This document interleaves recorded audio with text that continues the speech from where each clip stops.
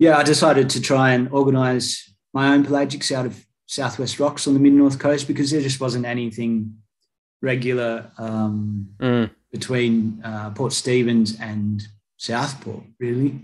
So there's this big gap on the north coast of New South Wales where there weren't any regular pelagics going out. So, I just decided to try and organise a few myself, and I haven't got anything up regular yet. I haven't been able to commit to like a monthly schedule or anything like that. But just now and then when I find the time, I've been trying to get boats out. Yeah, because I just find seabirds so fascinating, and again, so much potential for, I guess, exploration and finding new birds and interesting stuff that in an area that hasn't been surveyed very, very well. So.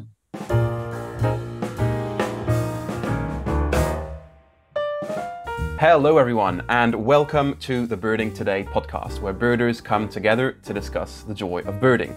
This is episode 10 of season 2, so it's going to be the last one for a bit. I'm going to take a break before season 3. So thanks for being here.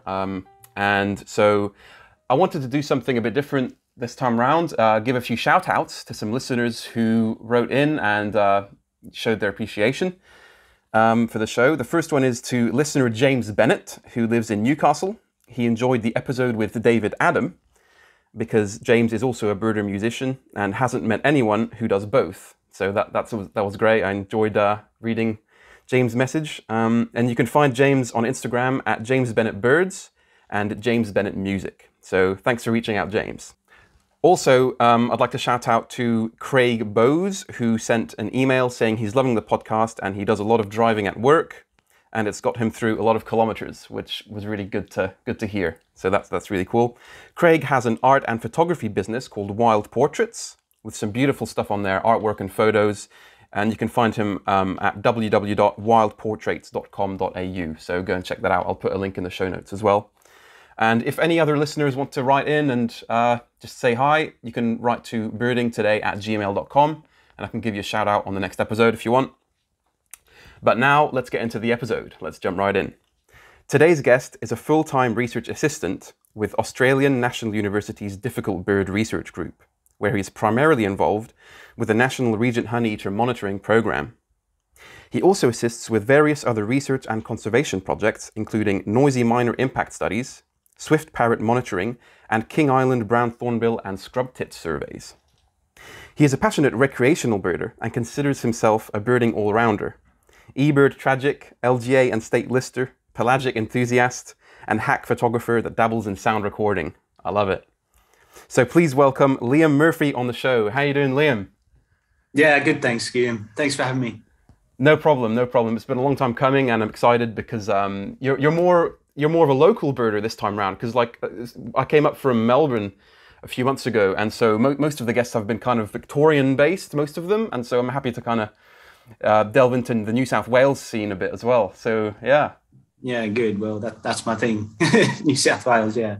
Absolutely. I haven't had much opportunity to sort of bird a lot outside of New South Wales just because of my personal circumstances, work and that sort of thing over the years. So I've really just sort of focused on local birding and state birding, yeah. Yeah, for sure. And so that leads into the first question, which is sort of, do you get lots of joy from birding more locally or just in New South Wales? Or where do you get the joy from birding principally, would you say?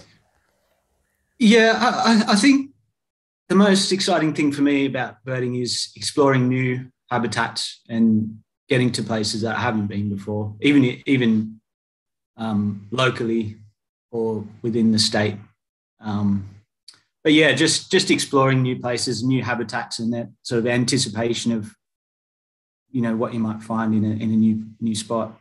What kind of interesting things you might see, and just exploring, really. Yeah. For sure. Yeah, I love the anticipation. That's actually one of the highlights, like especially before like a big outing or before pelagic is especially the case when you're like on the dock and waiting to go out, and the anticipation really adds. Yeah. A lot of the joy is sometimes not even in the birding itself, but just seeing anticipation of what you might find like before you get there. Yeah, for sure. And also like the habitat itself, like sometimes I just get joy from being in the bird's environment. Like this is especially the case with Doerig National Park up in the mountains. Yeah, no, well, yeah. When you're in there, it's like, oh, like it's quite a lot cooler than down on the coast, like because you're higher up, and so the kind of mountain air is a bit cooler and fresher, and it's an amazing environment. It's a pretty special place. Yeah, I do love the rainforest. Find it rainforest birding quite challenging though. I love the calls are pretty tricky, the scrub wrens and that kind of thing. But yeah, and the darkness, like it's hard to see things, so that's quite challenging. But yeah, it's pretty special sort of habitat. No, for sure. And so, how long have you been like bird watching? Has it been a thing that kind of gradually started, or was there a specific moment? Like, what sparked your interest in birds? Yeah, so I was interested in birds from a very young age. So I grew up on a bush block, 30 acres of sort of woodland on the New England tablelands, just outside of a little town called Bendermere, which is between Tamworth and Armidale. So yeah, until I was 10, I grew up on this bush block and was just fascinated with the birds. And my dad, he wasn't a bird watcher, but he always had a general interest in wildlife, and that was around the property. And he had the old Simpson and Day Birds of Australia. Yeah. So I think as soon as I was old enough to thumb through a book, I just became obsessed with that book and literally just, read it until the pages were falling out of the spine. And yeah, I'd go off wandering up the paddock and just looking at birds. And yeah, I have some vivid memories of being my childhood and hearing the bizarre scissor grinder call of the restless flycatcher. And then, looking up and seeing, hearing the crested shrike tits tearing bark off the trees and that kind of thing. Just those sort of woodland birds of the tablelands and inland slopes. I have, that's a sort of habitat that I still feel most familiar with, I guess, and at home birding that kind of habitat. Then from about the age of 10, I guess I lost interest a little bit, and just did other things that teenage boys were doing, skateboarding and playing music and sports and that kind of thing. And birding sort of, I never fully lost interest, but it was just, I guess, just laying dormant. Yeah. And then through my 20s, I was just traveling a bit and just playing in bands. That was my other big passion in my life, has been music as well, just like James and David Adam.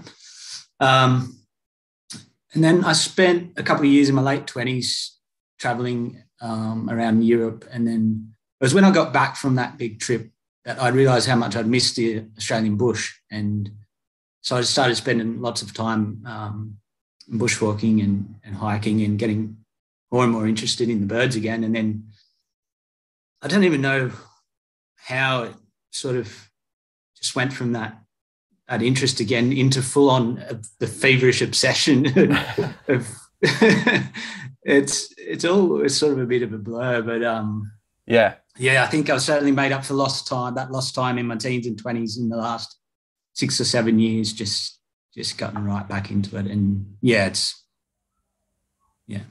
No, for sure. That's great. It's like the environment that you come from and your upbringing really contributes to how the rest of your life pans out, not only in what you're interested in, but in everything else as well. And I was lucky enough my dad was a birder and it still is a birder. So I kind of had that kind of birding aura presence ever since I was born, really. So that kind of also helped me get into birding. And I've also gone through phases. You do go through phases, I think. Especially earlier on when I was younger, I kind of like, I also skateboarded and I also play music. And so you kind of, when you're younger, you choose kind of what your kind of thing is. And then, and for me, just like you, birding kind of came up on top, and now it's an obsession as well. It's just, for sure, Yeah. Yeah, because I mean, you've only got so much time. You can't do everything, but yeah, birding certainly has taken the front seat for me now. It's yeah, well, it's more than just a hobby for me now. It's my work. It's like at the core of my identity now, I guess. Mm-hmm. Yeah, I still do play music, but less so nowadays. Mm-hmm. Yeah, no, exactly the same as me. Yeah, for sure. It's like you have so much energy. You know, you only have so much energy, and of course, you know, with work and other things going on, you know, you have to kind of prioritize what you want to do with your free time, I suppose, you know, and whatever comes up on top is like, that's the thing. And so I'm interested in kind of talking about the scene here on the New South Wales coast, because it's a wonderful spot for birding. Like when I first moved up here, it's like, wow, I really enjoy it up here, like the kind of environment and variety of birds as well, and the variety of habitats. It's very diverse, yeah. It's and if you look on eBird, for example, some of the highest ranking LGAs and hotspots for species diversity are on the mid-north coast. Really? I think, yeah. So Boyders Lane at Jerseyville near Southwest Rocks, for example, is, I think, number 1 or 2 for the highest number of species observed in New South Wales. So it is, yeah, it's a really fantastic and diverse area. For sure, yeah. Particularly in those years when it's a bit drier inland and you get sort of more of those inland species pushing over the ranges and onto the coast. Yeah, for sure. And actually, when I have a little story here, when I first drove up from Victoria to move here, I went through Barnett's Lagoon. So I saw this hotspot like along the Pacific Highway. It's like, oh, this, you know, because I was with my wife, and you know, she's a non-birder, and so I just wanted to kind of see what was there, and I saw the Banded Lapwing, and I didn't, you know, I don't have much knowledge of the rarity or whatever of the birds of the New South Wales coast. So I just thought, oh, that's quite cool, and then I saw that it was marked as rare on the eBird app. So I was like, oh, that's kind of cool. And it turns out I was the first one to report it.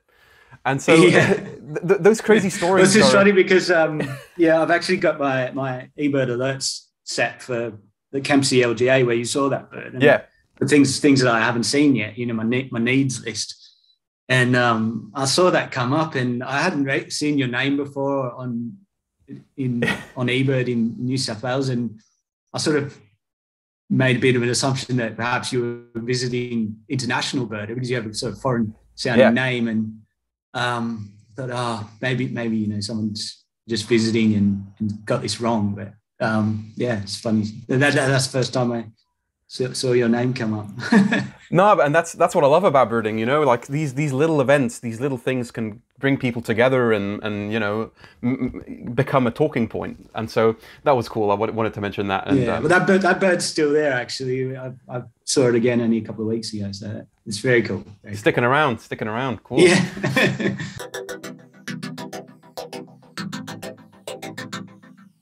Well, I mean, I guess you have a similar story. I don't really know this, but talk to us a bit about the Aleutian Tern at Old Bar. That's a fascinating story. Like, how did that come about? Because I understand correct me if I'm wrong, but it's the only place in Australia that they're reliably seen. Is that right?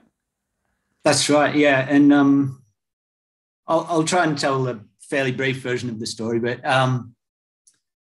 so I'd just been birding around that area, the Manning Astery and Old Bar and Harrington sort of area for a while, because it's the best sort of spot for shorebirds probably on the mid-north coast. It's sort of some of the largest expanses of coastal sand flats, and you can get some interesting waders there that are really hard to find other places, like sanderling and, you know, the sand plovers, that kind of thing.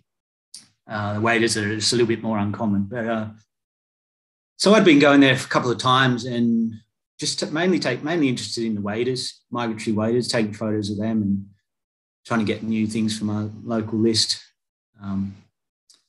And so it must have been October 2016, I was there and I'd taken some photos of these terns on the sandbar, and I was only just starting to dip my toes in the water when it comes to turn ID, but I sort of knew that there was only really 3 terns or 3 or 4 that you expect there most of the time at that time of the year, like little terns, common terns, and crested terns, sometimes gold-billed. But so I saw these medium-sized terns, and I just snapped off a quick photo, and in my head I think, oh, they're the common terns. And anyway, I'm pretty hopeless at cataloguing and sorting my photos, so they kind of sat on my computer for 10 months. It was 10 months. It wasn't until October the following year, 2017, that I looked at his photo again more closely.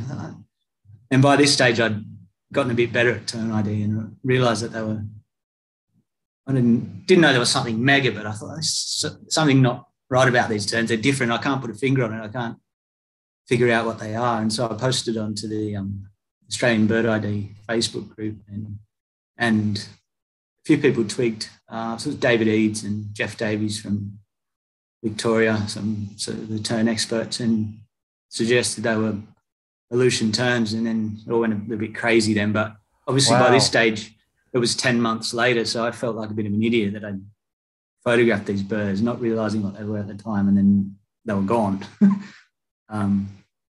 So I went back to the same spot exactly 12 months, almost to the day, since I'd taken that original photograph.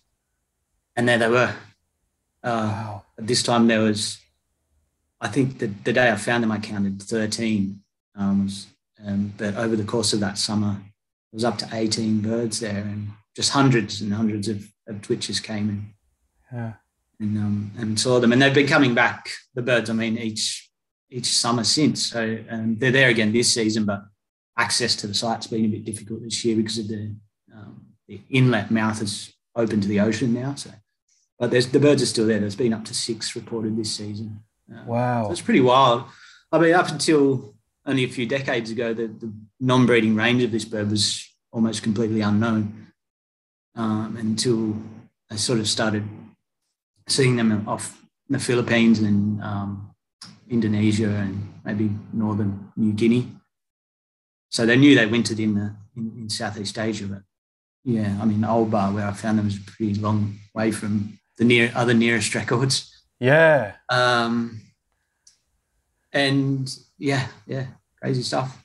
It is. It really is. It really, like, it's sometimes it's hard to explain why, you know, and it's probably the same individual birds coming back, surely, isn't it? I would think so, yeah. Yeah. I think so.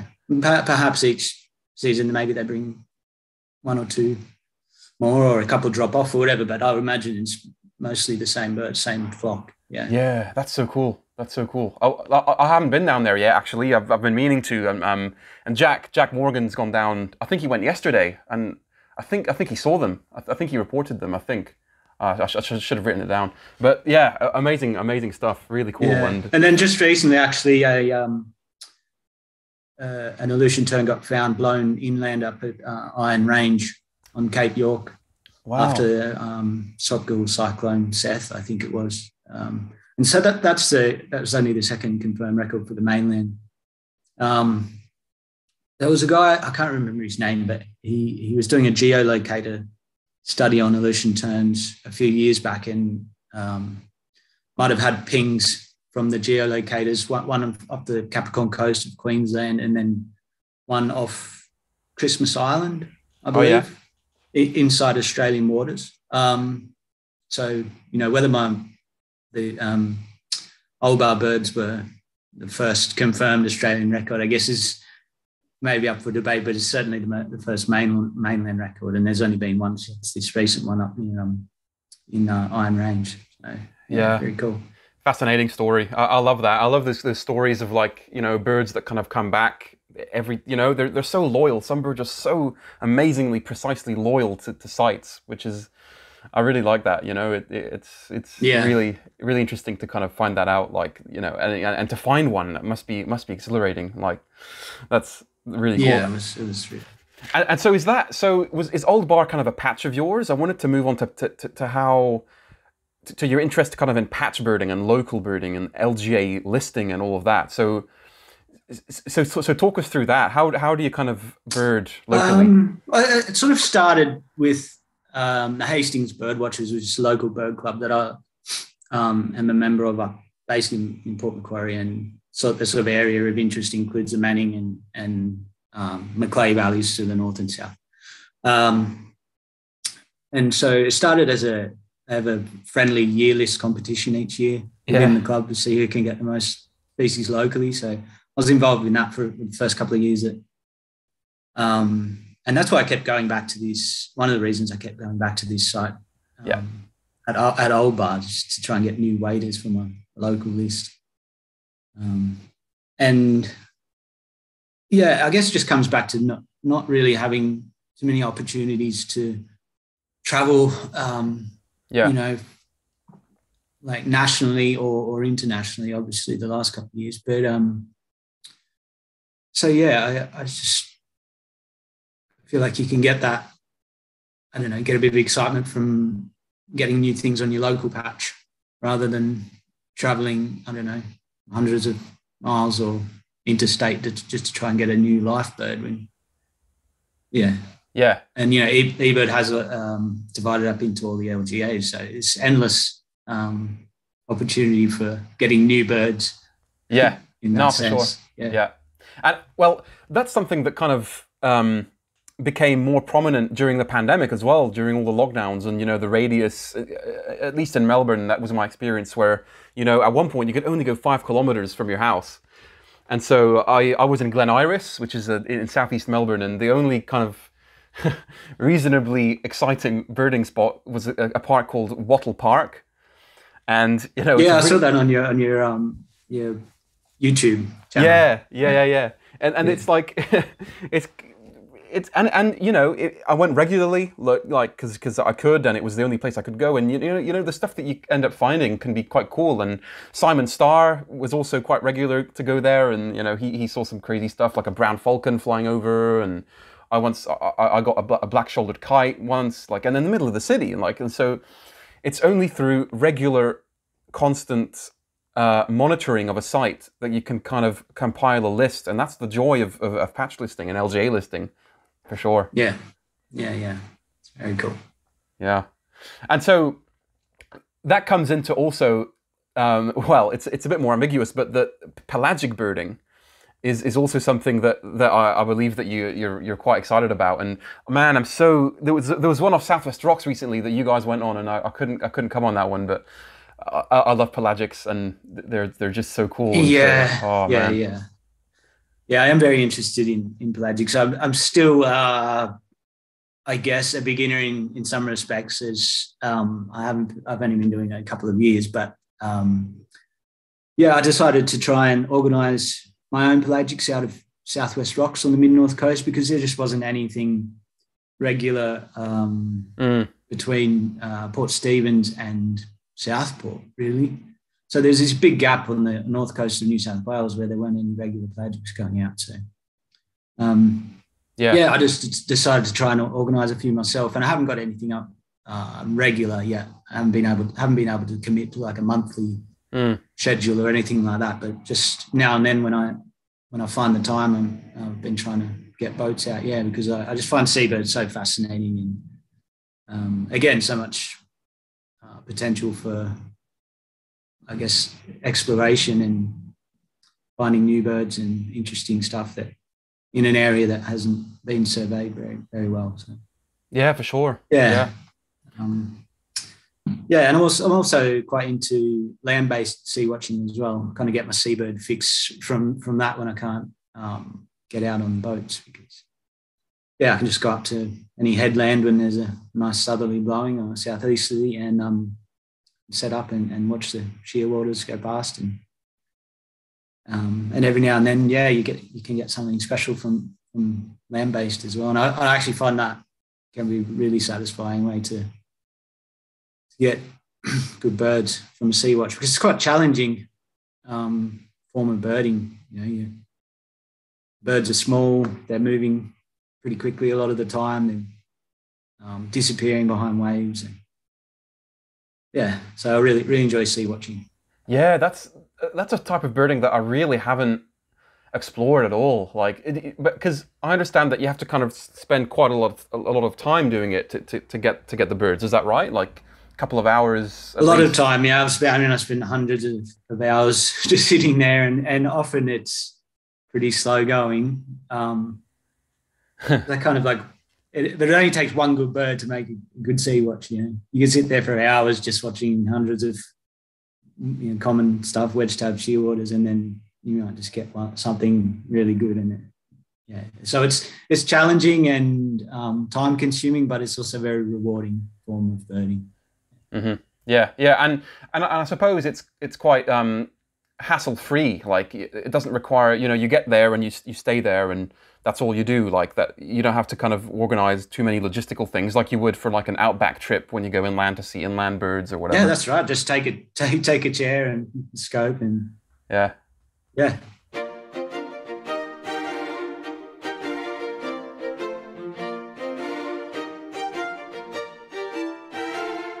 Well, another thing I wanted to touch on, Liam, was your work with the Difficult Bird Research Group. I was really interested in reading that. You sent me the link. So how long have you been with those guys, and what's the main focus of the group? So I've been working under Dr. Ross Crates. He's my supervisor, and I started out as a volunteer originally while he was doing his PhD on Regent Honeyeaters, and I was just started studying myself, and I wanted to try and get into that kind of field of work by volunteering, and that a few seasons of volunteering, just a week here and there during the springtime, and then that led to some paid work casually, and then eventually, full-time role as a research assistant. So yeah. Like you said in the intro, mostly on the Regent Honeyeater monitoring program.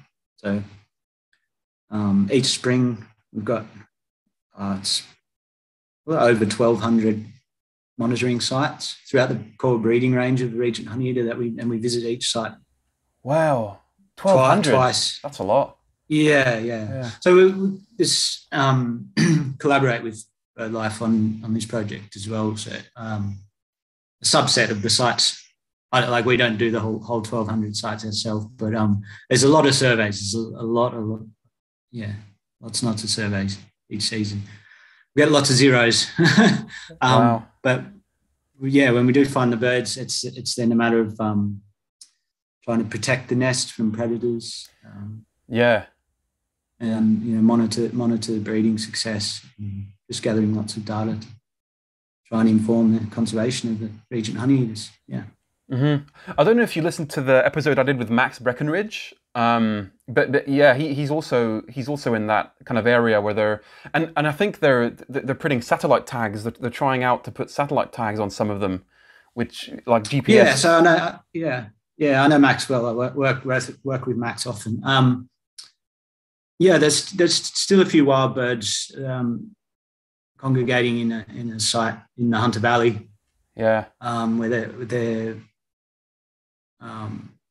had the captive release there a few months ago, which was quite successful in that the released birds are now starting to flock together with the wild birds post breeding, and they've been roosting together and that kind of thing. So that's really exciting. I don't know too much about the satellite transmitter project that they have going on at the moment, but I know that they've just recently received the transmitters that are small enough to go on a large male Regent Honeyeater. I mean, they've only just developed the technology to get those things small enough. So but it will be amazing to see where these birds go after they've dispersed from the breeding grounds, because we just don't know. It's almost like they vanish for a couple of months. Wow, that's fascinating. Before they start, I'll tell you what really blows my mind is when I live in Woolgoolga, and there's a record that you submitted to eBird of a Regent Honeyeater on the headland. Is that right? Yeah, That's crazy. That was a strange bird. So I think that was in winter. So what often happens is in these single male birds will turn up on the coast and they just sing like, they vocalize like other species. Like that particular bird at Woolgoolga was singing like a little wattle bird. He didn't make any Regent Honeyeater sort of typical Regent vocalizations at all. And I don't know if you saw in the media last year that there's a paper published by my supervisor Ross about the birds losing their song culture in the wild in the regions. And this is one of the problems that you get some male birds that are probably dispersed away from their natal area after they've fledged, and then not being able to find any other male Regent Honeyeaters to learn to sing from.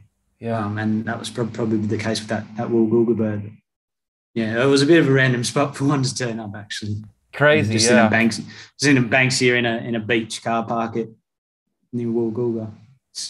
Fantastic. It's not quite your typical sort of spot you'd find one. No, absolutely, and that's also comes back to the joy of birding. You can see anything anywhere. That's what's so great. Like, literally, you can see anything anywhere. I love that. And yeah, well, I mean, and again, that the guy that found that bird, I believe that he sort of just did that walk every day, seeing what he could find, and then one day there's a Regent Honeyeater there. So it comes back to that hatch birding thing again. Yeah, absolutely, yeah.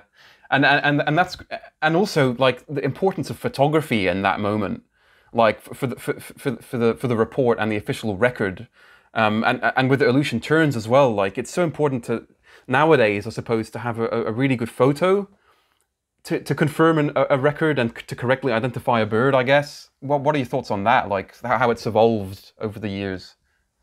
Yeah, I mean, I always carry my camera on me. I wouldn't consider myself really a photographer per se. I'm never out to try and get the best photo of a bird. But if something presents itself nicely in some nice light or something, I'll usually take a photo. But I always carry a camera on me for that reason, in case you see something interesting or rare, or just for an ID shot, that kind of thing. So yeah, I think it's definitely helpful to have a camera on you, for sure. Yeah, no, that's pretty much how I see it as well. Is you have the camera just in case something rare turns up or something beautiful turns up. But but it is sometimes kind of a struggle to balance the two things. Like for me anyway, like, because I'm quite into video as well. I like to film birds, and as you said before, I like to kind of make documentary style mini kind of summaries of areas with birds, and so I like to kind of capture them on film as well, which captures the more of the behavior and the vocal aspects of a bird too. But yeah, it's certainly a thing to balance. Like for me, I'd always go with the binoculars first, and then it's like, okay, like I've had a great look at this bird, it's beautiful, and now I can take a shot. Like, see what I mean? Like, it's kind of I think I don't know. So often I will go for the camera first if I think this bird's going to get away on me, or like I don't know, button quails, for example. I've been getting a little bit obsessed with trying to find button quails lately, and like seeing one flash, perhaps a really quick look with the bins, but then I want to try and get that record shot, and they're super hard to photograph. Pelagics, I would usually go with the camera first, because those birds can just, so many birds on pelagics end up being identified from photos. So I think super important for seabirds. Yeah, for sure. Man, I really. If have you got anything planned for like the next couple of months for the Southwest Rocks Pelagic, or is it? I wanted to try and get one out. Wanted to try and get one out in early April. If I can, but I'm pretty busy. I've got a few things coming up the next couple of months, but I might try and squeeze it in. I've got some other people asking me, so And yeah, I want to try and get out again while the water's still warm. Try and get some of those tropical warm water birds. Yeah, for sure, for sure. Keep me posted, please. I'd love to go on the next one, man. I will. Yeah, absolutely. And talking of having time and stuff, like, I guess for me as well, this experience is like having the time from work and also family commitments and relationship commitments is kind of a difficult thing for us birders most of the time. I mean, in my experience, it's kind of the thing that kind of impedes going out a lot, like especially work, and because I'm in hospitality, so it's quite a draining job, and so it does kind of drain me a lot and impedes me from going out sometimes. But I usually make the effort. I hear you, man. I was a chef for years. Yeah. And it is tiring. And how did you balance that? How do you have any, like, maybe you don't have any? Yeah. I'm fairly fortunate, I guess, in a way, in the sense that birding is my work as well. Yeah. And I mean, I don't have any kids. My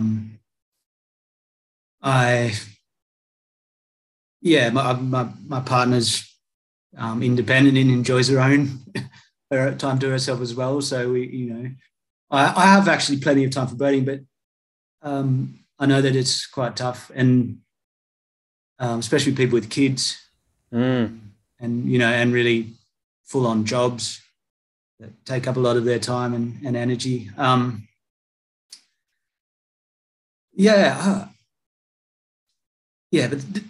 although birding is incredibly important to us, and I'm guessing anyone else that's watching or listening, but there are, other very important things in life that you shouldn't neglect. I think perhaps in my past I've maybe gone birding when I should have been studying, or kind of neglected some other responsibilities at certain times in my life. But I think now I've learnt to moderate the obsession a little bit into something that's a bit more healthy, overall, balanced. But yeah, it's important not to neglect the other very important things in life, at work, study, family, relationships, and health, those kind of things. Yeah, no, absolutely. Yeah. I mean, it's like with anything, it's good. It's always good to, anything done at extreme lengths typically isn't healthy, I guess. You can have too much of a good thing, But yeah, I think a birder should, I don't know, when trying to balance that work and family life, maybe plan, one good trip a year, a week long, or it doesn't even have to be a week, maybe a long weekend or something, but plan birding trips for yourself, something to look forward to. And then you don't feel it, maybe then you don't have to feel like you have to be out every weekend birding if you got this bigger trip to look forward to, where you can just go and bird guilt-free all day, every day for that period of time. Yeah, no, that's a great point. Yeah, to have the anticipation and the planning leading up to a period of time where you can have time to yourself, I guess. And actually, this wasn't one of the questions, but it's one that I enjoy asking on the podcast, because the answers are helpful to me, and I think to listeners as well. Which is, what do you think makes a good birder? What does a good birder do in order to be a good birder? Do you see what I mean?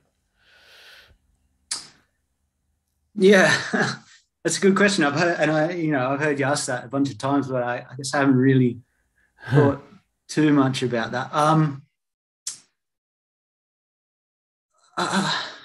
I think one of your other guests might have touched on this as well, but I really think that, especially when starting out, just developing that foundation by getting to know the common stuff really well. Before branching out, like, there's just so much to learn. I mean, it's infinite. But if you can just really build that foundation of learning the common stuff, learning the calls, understanding habitats and sort of biogeography and bird movements and seasonal movements and that kind of thing, for me is really important. Yeah, like good record keeping. I think good birders are good record keepers and very diligent with getting IDs right. Getting IDs right is so important because it's more than just about your list. I know, and I'm speaking here. If you're submitting your list to eBird or the other public databases. So you've got Bird Data, which is the BirdLife Australia database, and then there's others as well, iNaturalist and I don't know, Atlas of Living Australia. There's a bunch of databases, but there are real implications for science and conservation and understanding bird distributions, abundance, and movements and that kind of thing. So just getting the IDs right, being really careful, and the golden rule of like if in doubt, leave it out. You know. Yeah, I like that. I think being an obsessive lister, I know that the urge can be strong to tick that bird, but that's not more important than getting it right. It's never more important than getting the ID right every time. So yeah, if in doubt, leave it out. Yeah, I really like that. Yeah, I haven't heard that specific phrase before, but that's really good. I have really high standards with that. You know, I really like to scrutinize myself to really be confident that something is correctly ID'd. Like if I'm even a little bit unsure, it's like, nah, like it's work, because, and it also means that you have something else to look for next time, you know. Yeah, exactly. And you learn a little bit each time, and that ties in also to the next topic, which I think was tips for new birders, because it's so important in a hobby and in a passion and in a community to kind of encourage new and up and coming birders as well. And if any of them are listening now, thanks for being here, guys. And it's really important, like you said, just to kind of keep learning, and I think being surrounded by birders who are experienced is really helpful as well, because you can learn a lot from people. Yeah, you know, not just books. For sure. I'd say it's to beginner birders. Yeah, don't be afraid to reach out and perhaps seek out a mentor, maybe, or just more experienced birders that you can go birding with. Most experienced birders are really happy to help and share their knowledge. And I really enjoy going birding with someone and they're getting a bunch of new birds that they haven't seen before, and kind of sharing that excitement. It's almost like you're reliving that in a way of something that you might have seen a million times. But when someone else sees it for the first time and you see how happy they are, it's really cool. And I was really fortunate to have a few sort of people I considered mentors in the years that I was getting back into birding, and I learned a lot from them. So I mean, and when you're not birding, you can, so much content and information that you could be reading. Or one thing that did help me a lot when I think about it now is being active in the Australian Bird ID Facebook group, which I'm also now one of the admins of moderators of that group. So seeing so many different photos on that group of birds from as you would see them in the field. So, just might be some strange angle or really bad light. And I learned a lot from just, it's different to just looking in the field guide where it's nice lateral, two-dimensional picture of the bird. No, absolutely. Yeah, for sure. And actually the Facebook group, New South Wales Rare Bird Alert, you're also part of, aren't you? Like do you also moderate that one? Yeah, so last year, my friend Heath Milne that you've met, we were just chatting about that there was no dedicated Facebook group for rare birds in New South Wales. So there was equivalent sort of groups in other states like Birdline Victoria and Birdline NT and think there's a Queensland rare birds group. So there was nothing that existed for New South Wales. So we just thought, well, why don't we start one? So we did, and it's ticking along pretty well so far. We're getting new members every day. I think we're up 1,500 members or more, maybe. And yeah, there's been lots of really good rare birds posted there. So the idea was just to set up something where it would get real-time alerts. You know? Yeah. Because this is the Eremea Birdline's website, which still has its place, but things can take a day or two to get published. And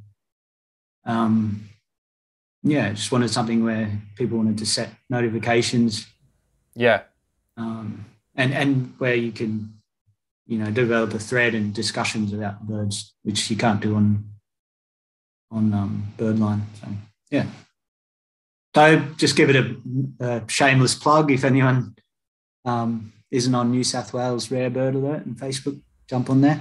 Yeah, absolutely. Please do. Yeah, it's great kind of page, and also it also ties into the eBird alert thing that I use quite a lot. I get the daily eBird alerts, and that also, it's often the same reports, isn't it? The kind of, but the great thing with the Facebook page is that it's almost more instant, because you can get the photo and real time and commenting, and so it really is a kind of a community, which I really appreciate. The communal aspect of birding is really great to enjoy as well, I think. Yeah, that's right. And the eBird alerts are good too, but they're also they also lag by a day or half a day or something. The email only gets sent out once every 24 hours, I believe. So it's not. I think you can change it unless you select. Yeah, I think you can choose. You can choose hourly. I think this is a recent update they did, that we can choose hourly or daily to get the alerts. Oh, okay. Yeah, maybe I'm just stuck on the. But I don't want an hourly emails with all this, and a lot of it's not actually. Yeah. Rare stuff. It's things that get flagged for review. Yeah, so. No, absolutely. Yeah, it's all kind of so dynamic and multifaceted. The whole system, which I love. There's so much you can kind of learn about it, and yeah, that's right. For sure.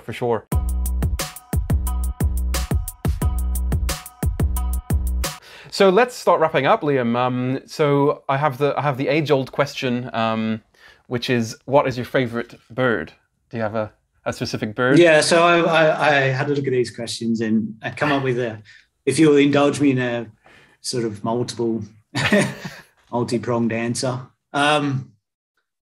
So as groups of birds, seabirds I just absolutely love. I'm so fascinated by seabirds and the mystery and how they live out their lives in these big crazy environments. And there's still so much we don't know about seabirds. So I love seabirds. Land birds, the wood swallows are one of my favorite groups of birds. I just love their, they're got so much character. They're beautiful powder down plumage, like pastel. Yeah.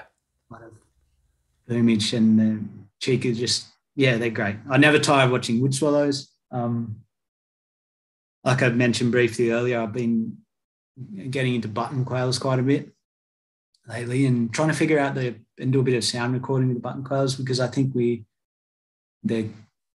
lot of their calls are poorly understood. So I don't know if that's one of my favourite birds, but just recently that's been a focus of mine. But obviously you might have seen these coming. My favourite bird is the Regent Honeyeater. They're just the best. Yeah. Wow. Beautiful. I could do a whole episode talking about Regent Honeyeaters, but maybe for another day. Let's do it. Yeah. Let's do it. Yeah, because I mean we only really just touched on my work very briefly, but perhaps we could do another show about that. No, they're a fascinating bird, really fascinating, especially the type of bird. In a similar vein to the passenger pigeon of North America, they used to be quite common, right? They used to be kind of everywhere Is that yeah, right?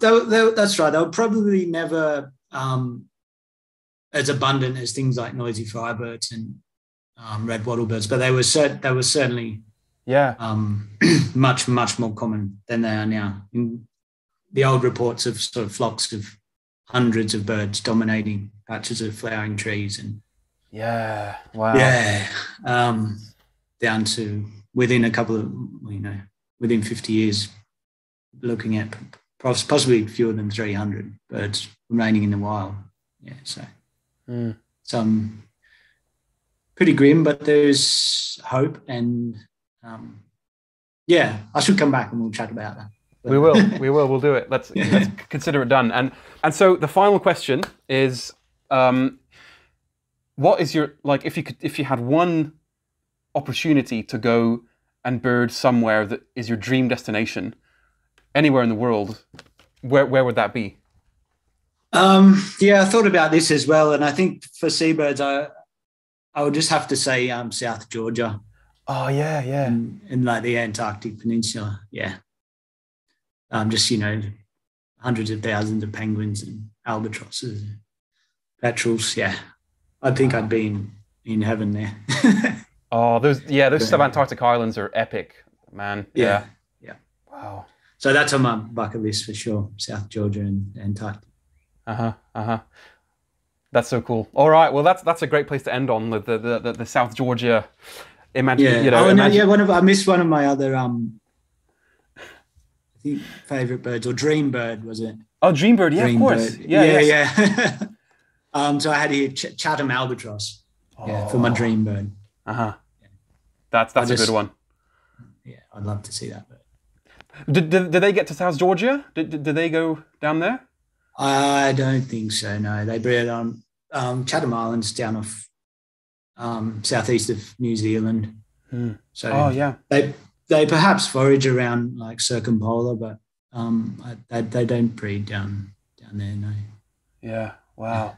Well, I absolutely wish you all the best with that. And thanks. Things are opening up now, hopefully, so we can kind of go and do those kind of trips again. But yeah, it's been such a huge pleasure, Liam, and I hope to meet you in the flesh. Now we're quite close geographically, so yeah. Thanks for having me, man. I'll keep you in the loop for the Southwest Rocks Pelagics. Please do. That'd be fantastic. Alrighty. All right, and I just want to say thanks for all your hard work and your time pulling together the podcasts. Like, I can imagine that's a lot of work, especially behind the scenes with all the editing. So you're bringing so much good content to the birding world. So thank you. Oh, thanks so much. That's really encouraging. Really, thank you. So and I hope to keep going. So it's just the beginning. All right. All the best. Righto. Thanks, Liam. Bye-bye. Man. You have been listening to the Birding Today podcast. New episodes are released every Friday, and if you'd like to get in touch, just write an email to birdingtoday@gmail.com. Thanks for listening, and see you next time.